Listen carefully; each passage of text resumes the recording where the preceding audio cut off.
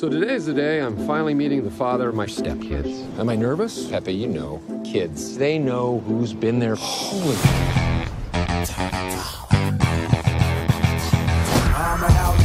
I hope that's not him. Hey, you Dusty? Nope. What? Are you sure? Where have you been? My ex-husband's here. What's he doing inside there? He's giving the kids all kinds of starbursts. Damn it! Sorry. I'm a hot habanero pepper right now. Hey, want some more Starburst? So you are Dusty. I'll bring it in, big guns. I already met you at the airport. No, I don't recall that, friend. Did you see Dad's motorcycle? You ride? Yeah. Really? I don't know if that's a good idea, Brad. Hey, look, she's a lot of bike, man. Why don't you go back in and take that shower so you can get a shirt on?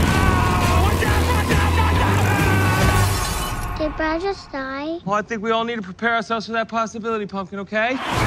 If this guy was my wife's ex, I'd put a bullet in my skull. So the king raised his mighty sword, and he rained steel down upon the Step King. But the Step King blocked it with his shield. Step King was very upset because when the real king pulled out his sword, it was long and shiny. All the maidens in the land preferred the more average size Step King's sword because it knew how to listen.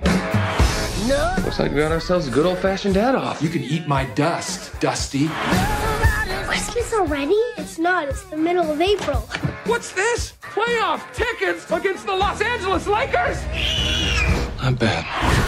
Brad, you're the coolest! Dusty Mayron. Hey, this is my family. Well, come on down. You guys can sit with your team. You hear that? You wanted me, Kobe? Can I get 5 beers? This one's for Dylan and Megan and Sarah and Dylan. And nothing but that. Dylan and Megan, this is for you. Okay, who's got next? I do. Honey, no. Come down. Yeah, that's good advice. Godspeed. Clear!